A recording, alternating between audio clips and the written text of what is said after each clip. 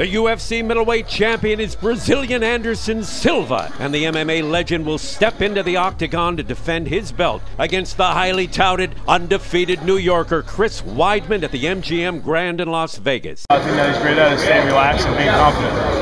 So I think at the highest level of any sport, it comes down to a strong mentality, and he's done a great job utilizing that. Silva, who many believe to be the greatest MMA artist of all time, will be making a record 11th defense of his title while compiling an overall record of 33-4-0. The 38-year-old hasn't lost in over 7 years, even though he has many distractions such as a new training center in California, a pending role in a motion picture, and the idea of him fighting boxing's former pound-for-pound champion, Roy Jones Jr. Silva says he has his priorities in order and won't lose focus in the octagon. Spider.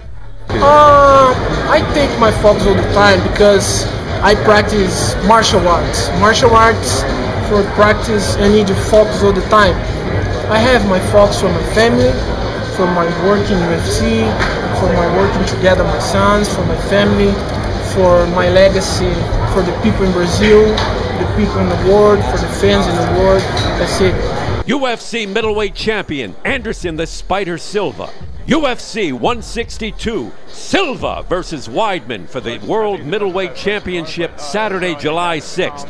Restless in Las Vegas, I'm the G-Man, Ron Gerard, for AURN.com. American Urban Radio Networks is Urban America's radio leader.